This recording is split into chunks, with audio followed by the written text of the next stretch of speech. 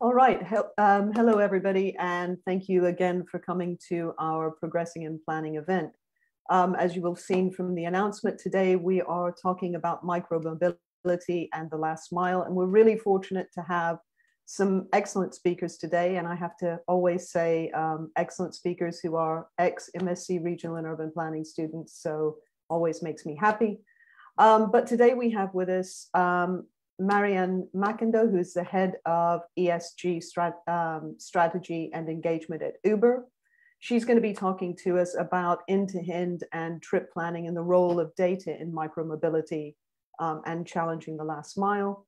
We have Marion Lagadic, who is a project manager at 6T, and she's going to talk to us about her research on micromobility in Paris. We have Ollie Balderson, who's a principal consultant at Momentum Transport, and he's going to talk to us about density and modality, inter-suburb trips, and last mile delivery. And then finally, we have Max Myers, who's a recent graduate and was our Orem scholarship holder. So welcome back, Max. He is now at the Northeast Maglev Transport, and he is a planning analyst and urban strategist. And he's going to be starting us off today and talking about an introduction on micromobility and last mile and the connections between rail and micromobility, which is one of his specialisms. So I am going to go ahead and pass over to you, Max, and let you start. Excellent. Thank you, Nancy. All right, let me just go full screen and then share screen.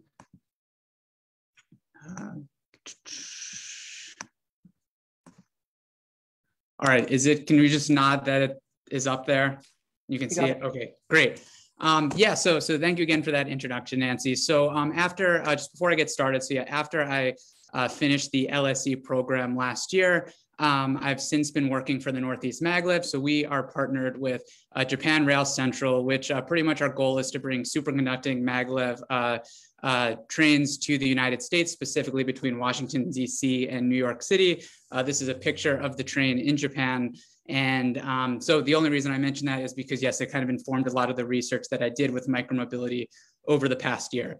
So as the first kind of speaker here today, I thought I'd kind of just give a quick slide on introducing the overall first and last mile issue. So really with, and public transport, which is what I'm most interested in, is there's always three stages of a trip. There's the access, so going from your starting location to, say, the train station or the bus station. There's then the main stage, so taking the train or the bus, and then getting from that stop to your final destination. So access and egress are really just other kind of words for the first and last mile. And they're really viewed disproportionately more than the rest of the trip. So even if you have a great train trip that takes you 40 miles, if you have a really bad experience getting from the station to your final destination, that might only be a mile, it kind of cancels out the great 40 miles that you just had. So why are these solutions difficult? Well, first, multimodal trips just have a lot of built-in disutilities, like wait times, delays, confusion. There was an interesting study that I came across doing my dissertation research that showed that out-of-vehicle transport time, so say time waiting at a train station or waiting, time not moving, is valued at 2 to 2.5 times greater. So let's just say you had a 25-minute multimodal trip, but 10 minutes of that was waiting at a bus station or a rail station. That would be equivalent to someone of saying, I could just get in my car for 40 minutes rather than doing a 25-minute multimodal trip. And then also, just our cities have been designed for cars for the last 60 years. And really cycling and now micromobility really up until recently have kind of only been thought of as an add-on to a car-centric city, not as a core transport component. Luckily, I think that's changing. So what is micromobility and kind of what are we talking about today? So micromobility are really personal transportation vehicles that, well, it depends on the definition you use, but that weigh less than 35 kilograms, at least according to the OECD. And they have really exploded in popularity over the last few years. So things like e-scooters, e-bikes, even e-skateboards, et cetera. And I think that they really present a kind of an opportunity to work with public transport. So kind of what was my research question? What did I look at for the past year with LSE and then in a report with Ollie? Really, how can we embed this growing kind of phenomenon of micromobility with major rail termini, and being at LSE, I figured what's a better city than London to study. And I think it's interesting because I think micromobility is kind of the new kid on the block, and rail, which is kind of the oldest form of legacy transport, and seeing that how they are complementary was really interesting. And specifically with London, in recent years, London has made great strides in cycle provisions, parking, safe routes, et cetera. However, a lot of their documentation, like even the cycle action plan, London even has a cycle parking plan, which most cities don't have. They barely mention e-bikes, and they don't mention e-scooters or scooters at all. So we just have to avoid becoming what an article that Nancy had us read last year, they call Frankenstein urbanism, which is pretty much, you sometimes have these really cool new ideas coming into cities, but if you don't have the good planning around them, then well, it just becomes like Frankenstein in a failed experiment, and we don't want Frankensteins. Just, I can blow through these, just some of the benefits at micromobility at stations. So number one, with public transport, so especially for a city like London, where you have peak hour tube capacities already at demand. I mean, I don't know if any of you have tried to get on the Central line at peak hour. It's pretty much the Hunger Games. So if you could have people that ride, that can get an e-scooter rather than going on like 1 or 2 stops from King's Cross, that's a win. Also, a lot of urban regeneration benefits. More people on streets leads to, helps nearby shops, the attractiveness of the public space. There's a ton of passenger benefits like time savings, et cetera. And then also the rail operators benefits. So there's a lot of studies that show improved first and last mile connectivity would actually is better to increase market share for rail providers than actually expanding capacity to the railway, which would be, or improving service, which is much more expensive. So kind of now getting into what some of my research did specifically is, talking in London, micromobility really hasn't come up. It's starting to come up in discussions, but they're not mature yet. Then we have an issue, which I know some of the other panelists are going to probably go into more, this whole idea of private versus shared micromobility. So do you have, there's companies like Lime and Bird and Spin, et cetera, where you can kind of share a vehicle, or do you buy your own? And I think my research showed, it was actually pretty conclusive that shared is the way to go, because you can't have that many people bringing private micro vehicles onto trains. And also, there's this idea of renewable versus finite station access. So if you have a commuter that comes and parks their bike or parks their car at a station in the morning and doesn't pick it up until the end of the day, you essentially lose that space for the entire day. But with shared micromobility, it's kind of renewable and it's going in and out throughout the day. And then there's this issue of dockless versus dock. So kind of, do you have the bulky infrastructure where you can park your micro vehicles, or dockless where you don't have that? And I think what's in the interviewees that I spoke with over the past year were clear that they see dockless mobility as being better. However, dockless doesn't necessarily mean you can just park it anywhere. You still need to have clearly allocated parking areas, but you don't have to have like kind of the big Santander cycles or city bike racks to put it in. So with now all the wordy slides done, just to another minute or so, one of the cool research things that are interesting things that came out of my research was this idea of private micromobility operators renting space within stations, because the research, everyone pretty much said cycle parking is already limited, and even outside parking is limited at most stations. So, where's the space? Where can we make this? So the interesting thing is, if you have these for-profit companies, essentially, instead of having maybe 47 sandwich shops that are all redundant at like a King's Cross station, maybe you have 46 sandwich shops, and then have here a micromobility hub. And as you can see on the right side, though, the key is that there would be direct street access, so people wouldn't be riding into the concourse. So this is one idea. And then for other stations, so this is actually would be the outside of King's Cross station. When you do have public ground parking, here's like a rendering of what micromobility parking could be here. And again, this isn't, and will require a lot of coordination between Network Rail, TfL, the boroughs, et cetera. And then my last slide is another thing that was pretty clear throughout the interview is that right now, when a lot of people are looking for shared micromobility, you'll have your smartphone and you'll have an app that kind of tells you where you can get one. However, there's really not a lot of signage in real life that kind of will show people. So it's just this idea of having real world signage. So you can see it says micromobility hub on the there that would complement the what it says on people's phones. And so yeah, that's just a very high level introduction. And then just the last thing I'll show here is this is a rendering of our my company's Baltimore station, and we're about 2.5 miles, so I guess 4 kilometers from kind of the traditional CBD. So we're actually, actively looking at first and last mile and how we're going to get our passengers there. And hopefully I didn't go over my time too much, but thank you.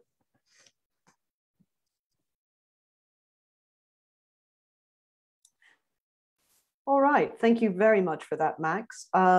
We're doing fine. And Marion, I will pass over to you to start. Thank you, Nancy.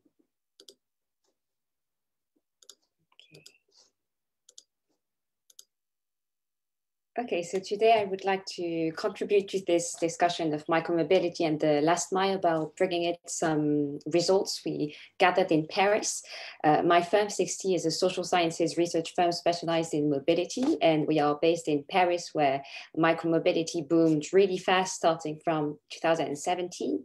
And so we have the necessary time to reflect on how these services might have contributed to easing first mile, last mile mobility in Paris. So a key result that we found when we surveyed dockless bicycle and dockless e-scooter users, so we focused on the service aspect of micromobility, not on privately owned micromobility vehicles. So key result was that these services are really used for intermodal trips. 27% of dockless bicycle trips in Paris were intermodal trips in 2019. 23 to 27% of dockless e-scooter trips were also intermodal. And by comparison, only 9% of regular bicycle trips are intermodal in Paris. So it looks like these services really eased these intermodal trips, especially in a city so dense as Paris is, where parking your own bicycle close to a metro station can be quite hard. So these results are really interesting, really encouraging, but I would like to put them into context a bit, because Paris is a very specific city because it has one of the densest metro networks in the world. On average, between 2 metro stations in Paris, you have about 500 meters, so about a 5-minute walk. So accessing a metro station is not an issue within Paris. It might be in the suburbs, but micromobility operators so far have focused on the inner city of Paris and have not serviced the suburbs.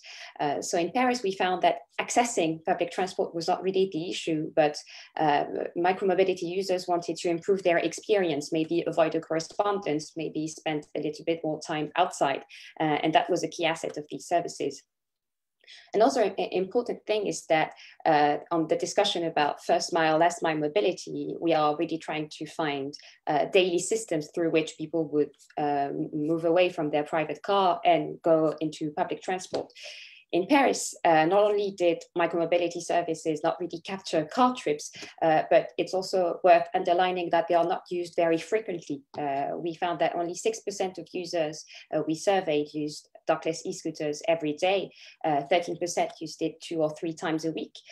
So what would it take to make these services daily options, especially given that they can be quite expensive, especially for long trips? So that's the specific case of Paris. If we compare it to a city like London, the prospects might be very different because the metro network is less dense. Stations can be separated by up to 6 kilometers. So there is a greater issue of access. But then if micromobility services are to be used to ease access, there's another issue, which is fleet density. We found in Paris that 43% of user surveys were not willing to walk more than 2 minutes to find an e-scooter. And the next 46% will not be willing to walk more than 5 minutes.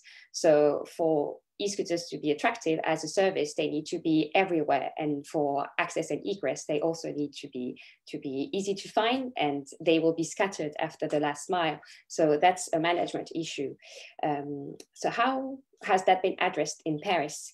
The Paris City Hall has regulated these services since May of 2020 and created e-scooter parking areas. So I'm focusing on e-scooters because we don't really have dockless bicycles anymore in Paris.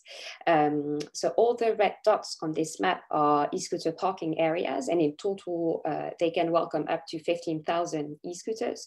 So as you can see, the network is very, very dense. In the city center, on average, it will take 70 meters to find an e-scooter, and even on the outskirts, one will not have to walk more than 135 meters to find an e-scooter. So that's the level of density we have in Paris. Is it the reason why these services can be attractive for intermodality? This is something that we need to investigate, but a key issue that raises is how to bring such a reliability outside of dense city cores as Paris. So thank you very much.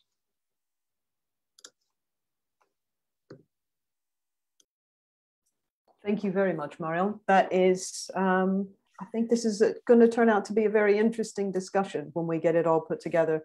We'll take our questions at the end for everyone to discuss. And we've got some very interesting ones coming in already. So please, everyone in the audience, keep those coming in.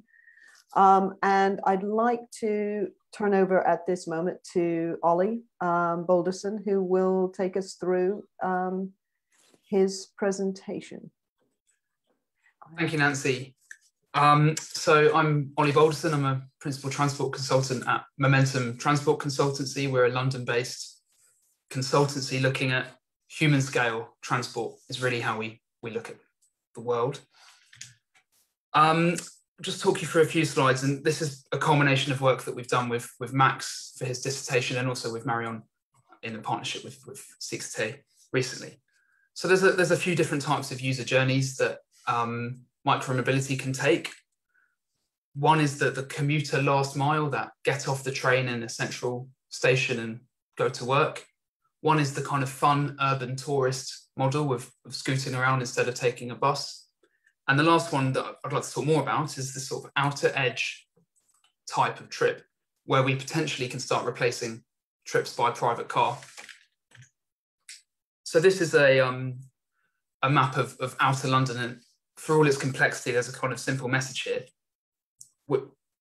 When in outer London, you can be going to a station or from a station on your way to work as part of a multimodal trip to get to central London, or you could be going to and from a town centre for leisure, shopping, meeting friends, if anyone remembers that, or even work in a post-COVID future. So there's two different types of trip, and what we found in London is that 61% of outer London is within a 6-minute micromobility journey of either a train station or a town centre.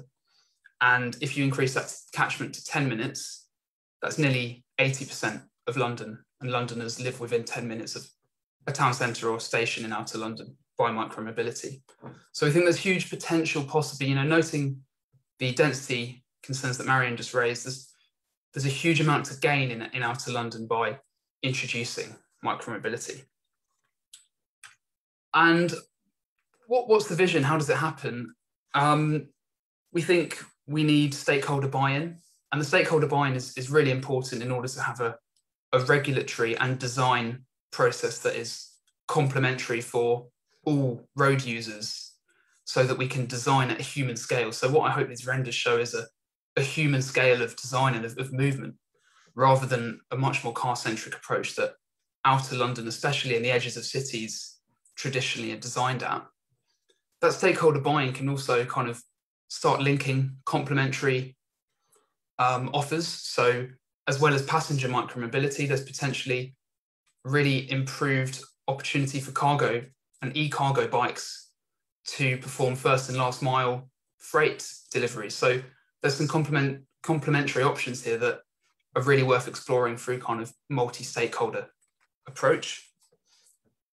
Secondly, we think that infrastructure is the absolutely critical element to achieving really good human scale design at the edge of cities. And that's about both parking and sort of the routes. So we agree with what Max and what Marion's been saying, that parking is absolutely essential at destinations like stations and at origins like people's houses. So at developments, we need really, really close, convenient, quality parking that doesn't clutter the pavements or footways, so that we don't kind of get in the way of people with prams or people with disabilities. So that's a really important element of achieving convenient quality. And then there's also the routes. So we need to start to think about micromobility in a way that London thought about cycling maybe 20 years ago, and have a really progressive approach to designing segregated, high quality lanes so that people feel safe at traveling on micromobility, on bicycles, and so people feel safe walking, so that we are designing for a kind of a world of active travel rather than car-based travel. And all of those things we think kind of come together really nicely. So thank you very much. Those are my first thoughts. Brilliant, and thank you, Ollie. And to keep us on track, I'm going to go ahead and pass over to Marion, and then we will take some questions. Great, thank you very much. Good afternoon, good morning. For those of you who are here, it's still morning. My name is Marion McIndoe, and as Nancy said, I'm the head of ESG strategy and engagement at Uber. I joined in April. My computer was mailed to me. I've met no one, none of my coworkers. I work in a closet. This is not where I am right now. My kids are on Zoom kindergarten downstairs, which is depressing, just to give you guys a little context. They might come in, so just FYI. As you guys, I'm sure you've heard of Uber. It's a technology company with three main segments, which is mobility, which you might know as rides, delivery, which is primarily eats, but also is increasingly covering different verticals. Like, in Paris, we launched some flower delivery or groceries, pharmacy, and also freight. And we also offer bikes, scooters, and mopeds with our partnership with Lime in nearly 80 cities globally now, which is more than 3 times the number of cities we covered when we operated Jump bikes ourselves. So last year we took an equity interest in Lime. They took over Jump, and we stopped direct operation of Jump, but it's still very much a part of our vision for the future. I personally have worked at the intersection of business and environmental and social issues for over 15 years, from basically since I graduated from LSE in regional and urban planning, a program which I really valued and still get a lot of value out of. This space has changed a lot in the last 15 years. So when I was, teeing up my thoughts for this presentation, I had to Google it, but to remember that the first iPhone was in 2007. And the potential that has to change cities and how it has changed cities. And you can imagine, and for those of you who were in London in 2004, that the ride-hail space is very different. It was very, very difficult to get an Uber in 2004 when I went to LSE, since it was not yet invented. Urban planning and bike advocacy and the movement towards livable cities and the better use of space and roads has all gotten bigger since then, to more miles of bike lanes, more bike share, more bike parking, and an increasing focus on social impacts and equity and equitable access. And there's still much more work to do, which is great for the urban planning field that we have amazing folks on this panel to help analyze and improve and build better, build back better. Right? I mean, this is with COVID, we're thinking about what does the world look like when we move forward, and keeping equity at the heart of all of that. So just to foundationally, in our view, in Uber's view, the future of transportation broadly has to be shared. Private car ownership is woefully inefficient. It's got to be electric, and it has to be multimodal, which includes micromobility and public transit. We consider ourselves to be natural allies of public transit and a key partner in the fight against climate change. So that's why at Uber, this is super important to us, as we have a Vision 2030, which is in a Transit Horizon paper we put out, and that's very, very important to us. And it feeds into our climate change commitments that we made last year to be a fully electric mobility platform by 2040 globally, and in the US, Canada, and the EU by 2030. And that is, includes fully electrifying the platform, but also increased integration with public transit and micromobility and walking as well, which is my personal favorite, although it doesn't make Uber a lot of money. But at the heart of all of this, for all of this to be successful, is agile and usefully designed public transportation, and then that last mile connection with micromobility. But public transit is really tough. It's really tough these days. Consumers want more, they want better, and good on them for that. They want higher quality, more dynamic services, and integrated digital experiences. I don't know how many times you guys have looked at your phone and thought, I wish I could just pay for this with my phone. Like, why do I have to get out my credit card and stand in front of the machine? Especially when you travel internationally, it's difficult to figure, or even domestically, to figure out how to pay for things is difficult. And COVID-19's decimated funding sources. So the recovery is going slower than we want it to. But the good news out there, in addition to vaccines, is technology. And that's part of where Uber can help transit agencies get better access to tools and technologies that they need, particularly on last mile technologies, and what we consider to be the crown jewel of all of this, which is network planning. So I'm going to share my screen and just let's see.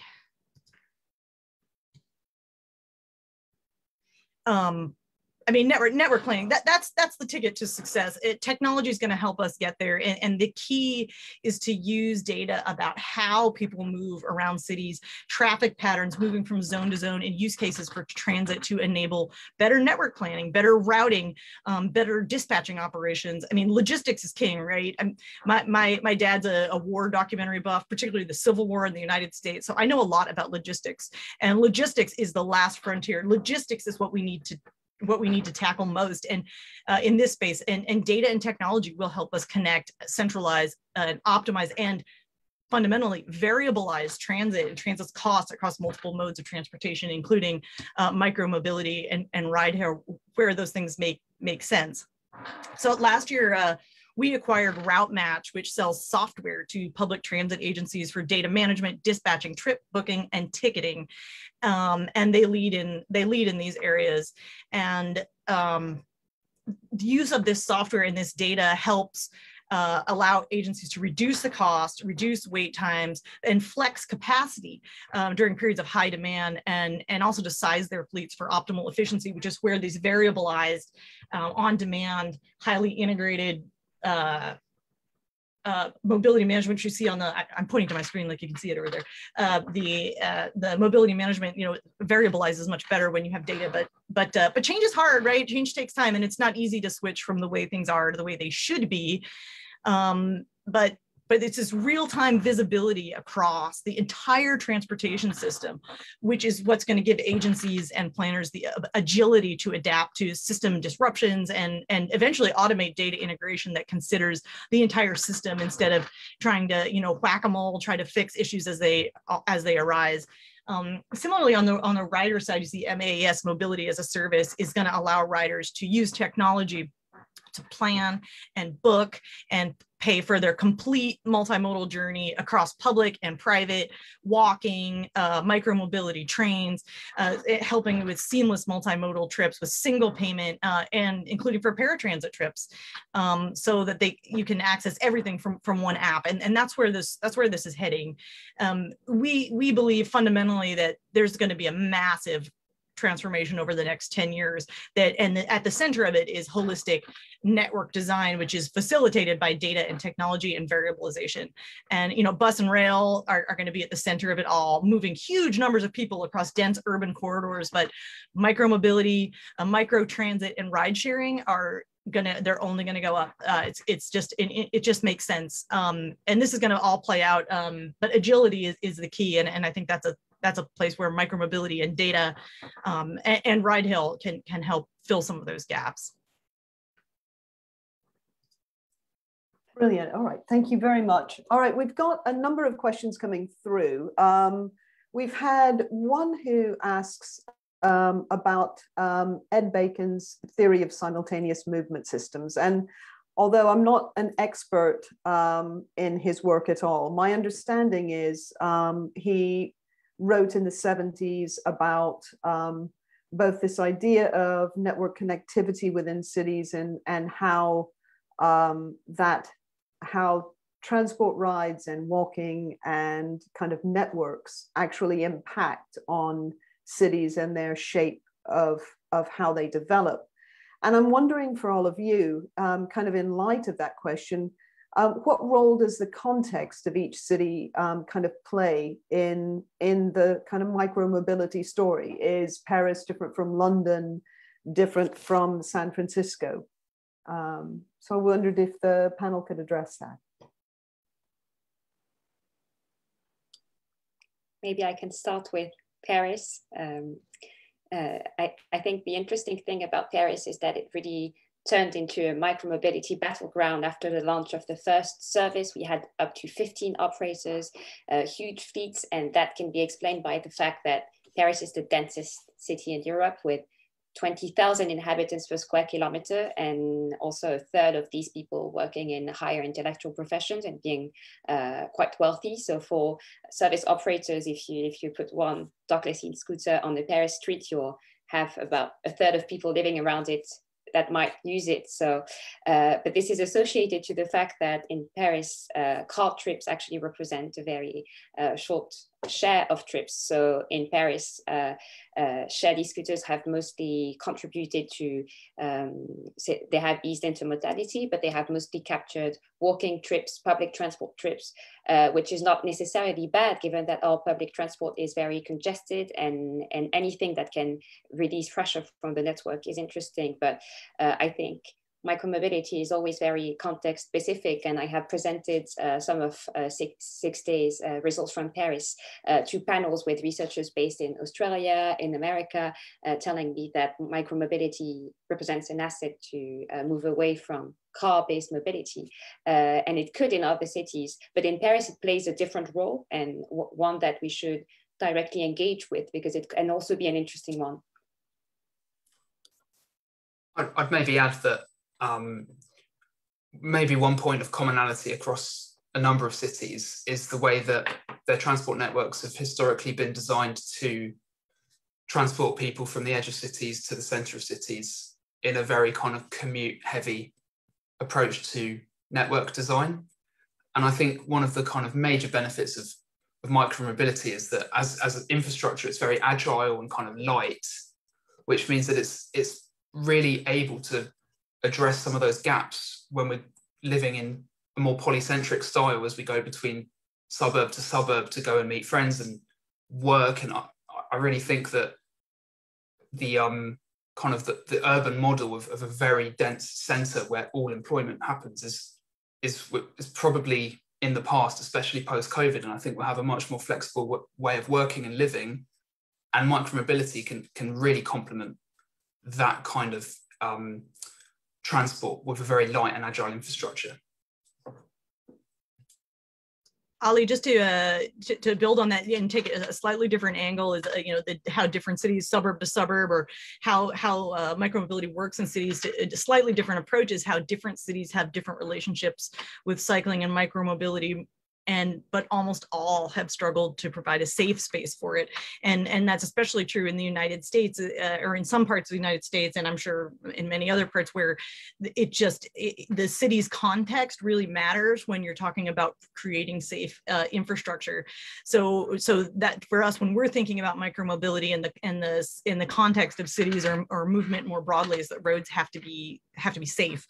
And we also are very well aware that it's those behind the wheel that bear the biggest responsibility in keeping streets safe. So one of the things that Uber does is trying to address on this is continuing to invest in driver-focused safety products and education, including I think it was last year before, we introduced a bike lane alerts feature, which overlays bike routes with passenger drop-off locations and sends pop-ups to the rider, hey, watch out for people before you exit, like when you open your door. And we also try to make a point, and this is very small, but I think it does make a difference, that we do try to say people on bikes instead of cyclists, because humanizing riders is also an important part of safety. So when we move forward, and there will be an increasing reliance on micromobility and an increasing integration with transit, it's incumbent upon us and also everyone else, everyone to prioritize safety through rider safety, driver awareness, and safer infrastructure too. So that's one thing that we focus on is building technology to protect people on bikes. In the context of any individual city where people will be increasingly using micromobility and might not be familiar with it. It could be someone's hopping on a bike in a city that they're visiting for the first time, and we think it's important to make sure that safety is at the core of all of it. Brilliant. And carrying on from kind of context and these issues of safety and usability, we've got a question. It was directed specifically at Marion. And she is asking about disability and the use of things like the Paris metro system, and asking really how that architecture and that context really impacts on the usability of those stations for disabled people or people with strollers. And in fact, I was talking to a student only, I think this week, about London, and she's a disabled student or a disabled person who really finds it very difficult to negotiate the transport system, the tube system in London, and in fact buses as well, just because of the manner in which that's set up. And she was wondering if you, and I'll open this to the panel, if anyone knows anything about any research conducted or any kind of useful information out there about that issue specifically. Well, that's a very important question. I'm afraid Cité has not yet researched disability and micromobility in Paris, but I'm really happy this question was raised because it's worth reminding that in Paris, only 3% of the metro network is accessible, which is one of the poorest figure in the world. By comparison, London has 18% of accessible stations, but Tokyo has 88%. So we are really far behind in Paris, which means that not only does the city has to answer the challenge of sustainable mobility, but easing mobility of disabled people in Paris is really an emergency. And I think though this has not been directly addressed during the micromobility boom, this micromobility boom has also shed light on the importance of making Paris more friendly to a variety of users beyond cars. So cycling lanes are developing. The newly delivered cycling lanes are of better quality because the cycling lanes in Paris, those that were delivered in the past, are very narrow, which means that they are not adapted to adapted bicycles used by disabled users. Most of the bicycle parking in Paris is also not fit for adapted bicycles. So we are very much behind on that account. And I think maybe seeing a variety of vehicles on the streets of Paris, on cycling lanes, on the sidewalk when they cannot go on cycling lane, might also raise awareness of how fast we should address that. I think it actually also fits into something that Marion said about kind of talking about bike users or people on bikes rather than cyclists. There's a lack of making people real, humanizing people sometimes. And I think that there's a lot of prejudice around what we believe people who have disabilities can and cannot do. Whereas cycling is something often that people can do more easily than actually walking or other forms of transport in that sense. So I agree. I think when we're designing these things, we need to actually consider it far more broadly in terms of bike lanes, turning radiuses, parking, and all of that.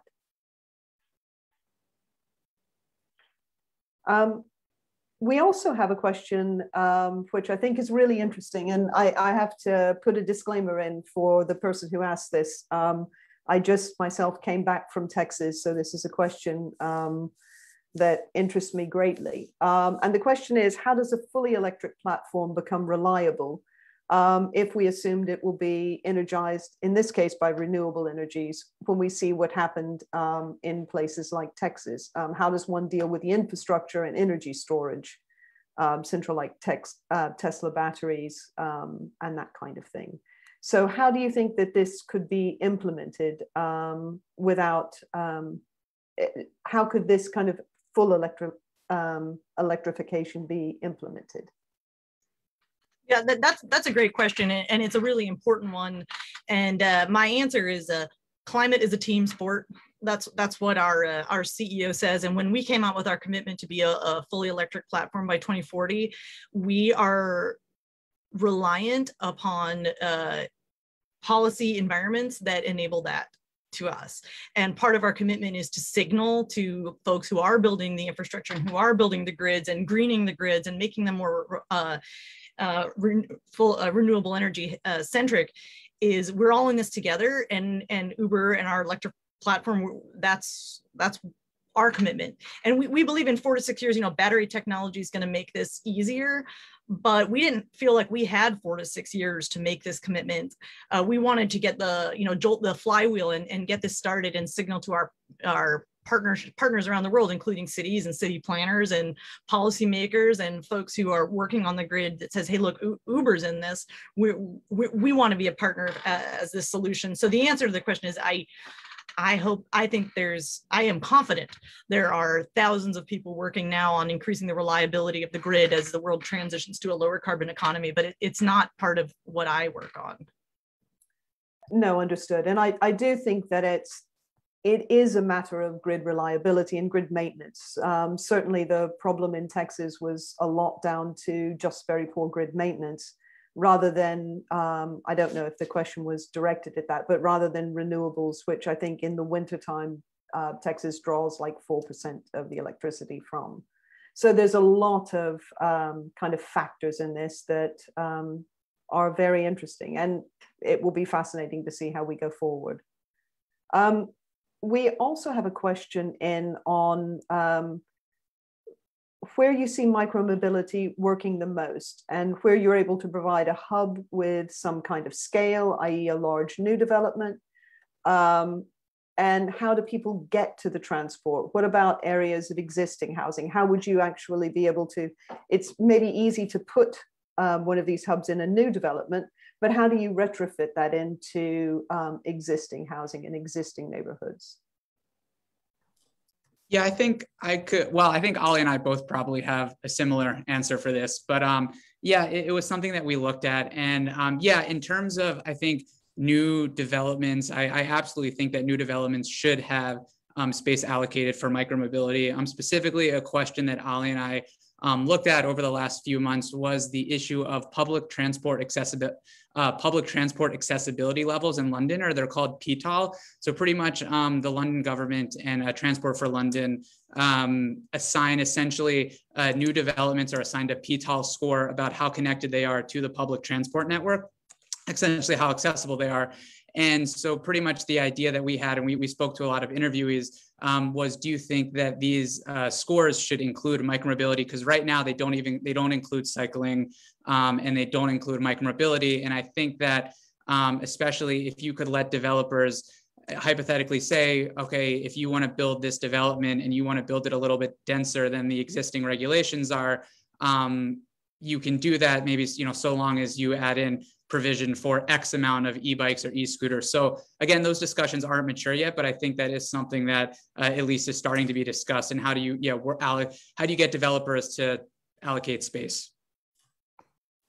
I just add up, talking about kind of hubs. It's a really hot topic at the moment in UK transport planning, and it's sort of talking through that complementary nature of a few different bits of sustainable and active transport that we're all kind of really interested in doing. So if I were to have a wish list of what an outer London micromobility hub had, it would be a freight hub where I would, at the end of the day, when I'm on my way home, I'd pick up my parcels that were, if I'm not in, I'd just pick them up there.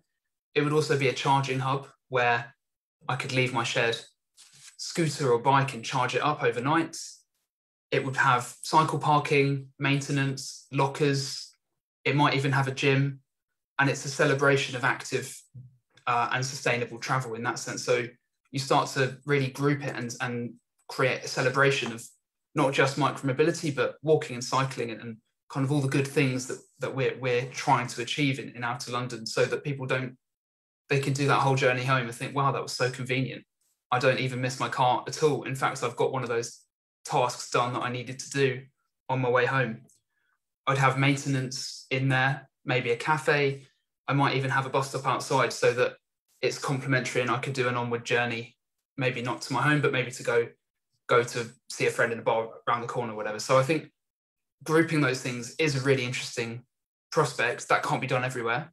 That's a really, aspirational thing, but that can be treated as a bit of a menu of options and kind of used in a block format all around the edges of not just London, but anywhere really. And I think in pieces of public realm or redundant parts of basements or ground floors, then being kind of active and agile with how that's used could be really, really interesting.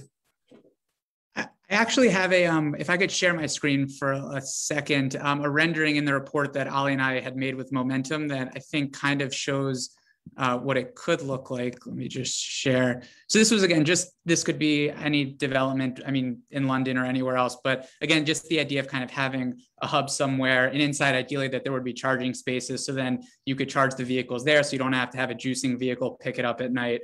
And then also just the clear signage, we kind of took like the underground with a little like micro lightning symbol. So yeah, just having those potentially at new developments or retrofitting older developments with those, I think, yeah, could be, and then building on everything that Ali said could be exciting. Yeah, just anecdotally, I live in Berkeley, California. I live literally next door to the BART station, and they're thinking about, or they've approved to put housing above it, which of course I support as an urban planner. And I think it'll be, it's either 3, 5, or 50 stories. I'm not sure, which I should pay more attention, but I do know that they're putting it in without parking. And what does that mean to be building these large housing complexes without any place to put a private car? And I think that's exactly where multimodal micromobility comes in, where you do have car share, you do have parking, you have places for charging, so that is a decision that's easy to make. Ultimately it's got to be cheaper, it's got to be better for people's quality of life, it's got to be more convenient.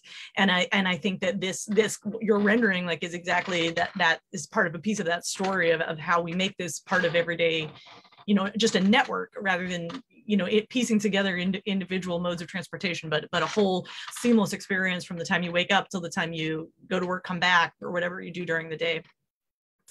I'd just really quickly add that stations all have massive car parks outside. So as people use micromobility more, you've got a ready-made piece of land for those hubs at every station. It's where my kids learned to ride their bikes, was the massive empty parking lot next door to my house. It's where I learned to drive my car. It's such a bad thing. But yes. So another question, which I think is really interesting, and someone's come in and they're talking about this from a Southeast Asian context. But what they're wondering is that, as cities are developing and densifying in the global South, shouldn't these things be coming in much quicker and much more early? And that there tends to be a kind of bias in the discourse, you could imagine, that micromobility and things like this are really the concern of mature, advanced cities.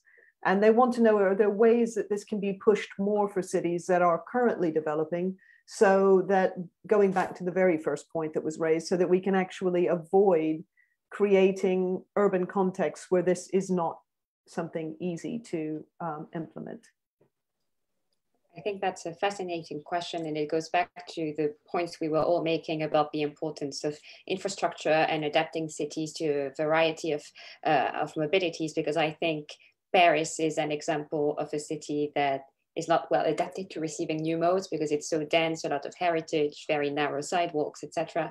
So I think this question connects also to the fact that in many Asian countries, Southeast Asian countries, there's already an existing cycling practice, for instance, which is very much unacknowledged, which is not planned for, but that connect to this micromobility boom. So planning cities around alternative personal modes of transport, may they be mechanical, electric, cycling, or micromobility, is an emergency. But I think it connects with the issue of cycling, because what we observed with this micromobility boom in Europe was that in cities where there already was space for cycling, these services were very attractive and very efficient quickly, while in other cities that had not planned well for cycling before, there was a lot of clutter, a lot of problems of unsafety for pedestrians on the sidewalk, etc. So to me, it connects to the issue of making cities more cyclable and more walkable.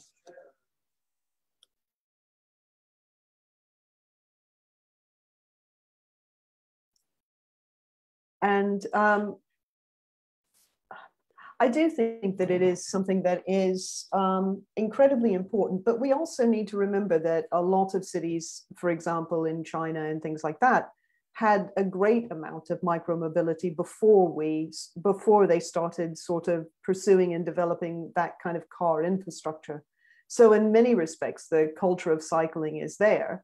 And it's just a matter of kind of remembering that maybe and adapting.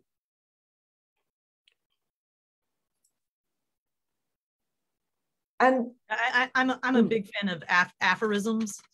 My husband works in real estate, so I think the whole industry is just is built around aphorisms. And one that he always says is, skate where the hockey puck is going, not where it is. And you want to make sure that you're looking forward to what's happening. And I'm sure we've all had the experience that it's very easy to work with governments and get them to think 30 years out when you're planning infrastructure. But I mean, that's best case scenario is you're looking in all areas and all geographies and thinking, okay, where are we going? What is this looking like? But that's, as I said earlier, the iPhone wasn't even around when I was in the program at LSE. So it's not always easy to forecast changes in demographics or behavior, or, how a transition from micromobility to private car ownership and back. Like, what does this journey look like? And it's very unique for every region and every city. I guess as well, we could kind of think about this as I guess everyone is thinking about everything in the context of COVID at the moment. And you could look at something like micromobility as having a number of potential different effects. So there's all the talk in Paris about having the 15-minute city, which, you can actually get around and get to everything within a very short amount of time and have lots of items to get to. And I can see where micromobility could play a big role in that, because it's also kind of a personal sense of personal transport. So you're not actually sitting next to a lot of people, which potentially is not what we want to do at the moment. But with something like that, is the role of density hugely important? Must we have dense places for this then to work? And really in the context of something like COVID, does this call for densifying suburbs or trying to create new services where people are able through micromobility to get around and do shopping and things like that, if larger forms of transport aren't something that we want to do?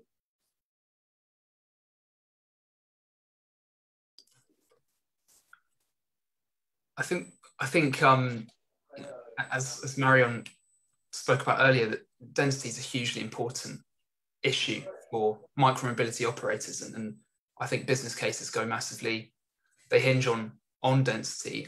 I guess the one thing I'd say to flip the question a bit is that micromobility and really good quality design and infrastructure for cycling and micromobility can facilitate a much greater residential density in new parts of the areas that are coming forward for development, where you don't need huge parking lots, but you can just have your great little hubs that we spoke about earlier, and they can facilitate density rather than react to it. But absolutely, it is a massive concern, I think, in existing suburbs. Yeah. And to complement on that, it's a question we asked ourselves in Paris, especially as we were thinking about this first mile, last mile issue, given that within Paris, accessing public transport is not really an issue. How could we bring these services to the suburbs to ease access to public transport? And my firm was involved in a consultation by the Greater Paris Metropolitan Forum on how to change the uses of highways and fast roads towards alternative mobility. And we organized a workshop with shared micromobility operators in Paris and asked them what would be the conditions for you to offer your service around this station or this station, and showing different examples of stations we could create on highways in the Greater Paris area. And a key point that was raised was that, well, first, density is necessary to keep vehicles moving and not have vehicles that are left in a corner and then can be in a bad state when they're recovered. So there's a business issue. Managing in less dense area is complicated, but the operators we worked with also underlined that local authorities can play a role in easing that, and it goes back to the work that Ollie and Maxwell have done on hubs. A lot of operators said if we were provided with a space to store and charge vehicles around that station, maybe this eases management, and they acknowledged that this was a new model. It's not the way they had planned their service initially within Paris, but that could work if they were to do it hand in hand with the local authority. And I think if we compare it to train stations in other countries, like in Tokyo, 16% of all metro trips within Greater Tokyo are intermodal with a bicycle. So that took planning, and a lot of bicycle parking is offered around these stations. So if we want micromobility to work in these areas, I think the role of local authorities is key. Yeah. Also, I know to hammer everything's a nail, but ride sharing. When you have low ridership environments, and these rigid cost structures can limit the ability to provide flexible and high quality service. So if you supplement variable cost supply into this mix, public transportation agencies are better able to respond in these low density areas, and also areas where warehouse districts or areas where you're not seeing the density that you need to support maybe a more fixed cost structure. So Uber, right, what we do is we contract with agencies with technology solutions to help these programs, first and last mile, guaranteed rides home, microtransit, late night paratransits, to help in these specific use cases where density may not be where it is to support something that might be more traditional. And I think just in terms of a comment or a question for everyone to answer as we kind of wrap up, it strikes me that a lot of the micromobility is about trying to create seamless transport. And I think, Marion, you touched on this before, that's also part of fare structure and payment structure, so that you're not having to try to figure out how to pay in different places at different rates for different tickets. What are the barriers and what are the possibilities, I guess, for the whole panel, for your specific cities, of being able to implement something like a single fare structure, a single payment structure, a single way of paying, so that you can have seamless and integrated transport? Well, I could, I guess, kick this one off.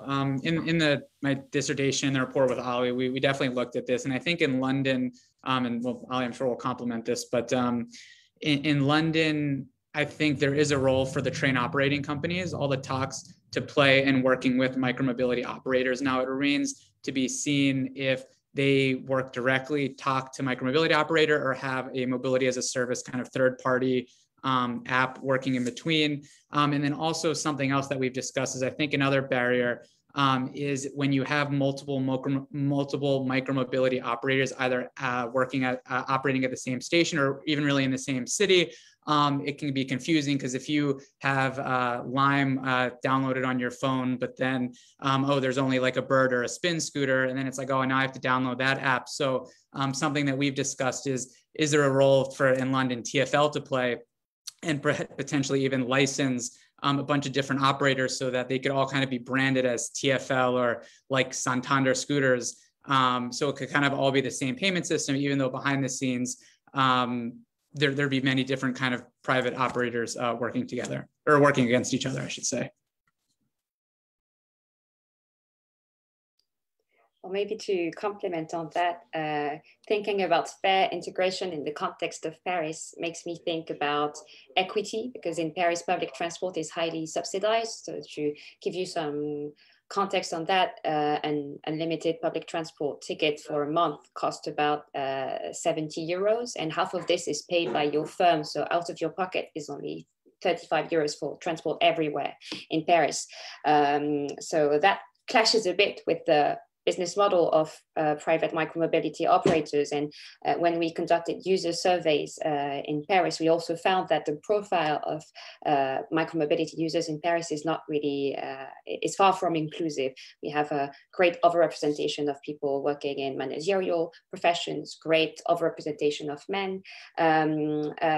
So given that, maybe some cities such as Madrid are launching their own mobility as a service system managed by the local authority to think about these issues. And I think, again, if we want these services to be equitable, there's work to be done by the local authority with the private operator. And this raises the question, should these services be subsidized?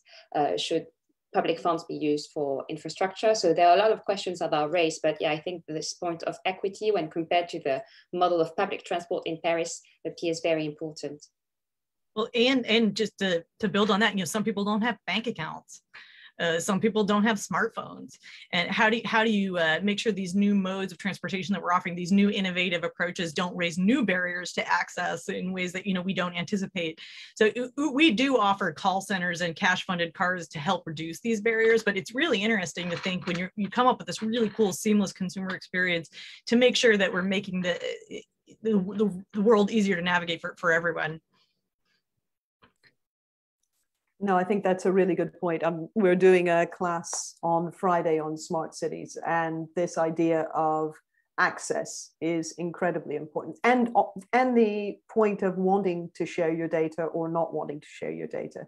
But certainly as well, there are problems with people not having access to phones or banks, or not wanting to have access to them, and not actually keeping those people out of the system itself. I see that we've come to 5 o'clock, which was our end time. If anyone would like to say a couple of last things, we'd be absolutely happy for you to. I was just looking, Ollie, you looked almost like you were going to say something. I didn't want to cut you off. That's okay. I was just going to come back to that seamless integration and how a kind of vision could or maybe should look.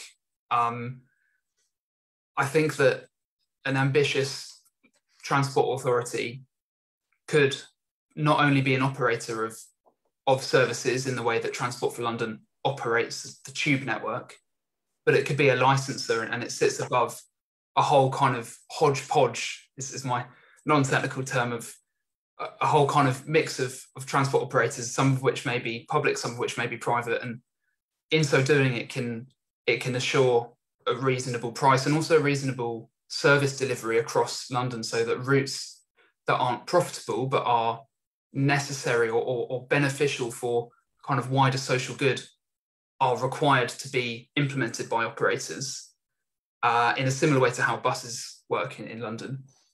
And that kind of system, which has a centralized licensing authority directing but also enabling private operators to work, could be a really interesting future system where we get our kind of benefits of our mobility as a service, but we try and mitigate the equity issues and issues around not providing unprofitable services. Okay, guys, I'm going to wrap us up and just say thank you very much. It's been a really very interesting discussion. There have been some lovely comments as well in the chat. So it leaves me just to say thank you to Marion, which is very difficult to say both names at the same time, Max and Ollie, for coming and speaking with us today. We will be doing some more events, and we will be getting back to everyone via Facebook to let you know when those will be. Thanks very much for joining us, and we hope you enjoyed it. Take care. Bye. Great. Thank you. Bye. Bye.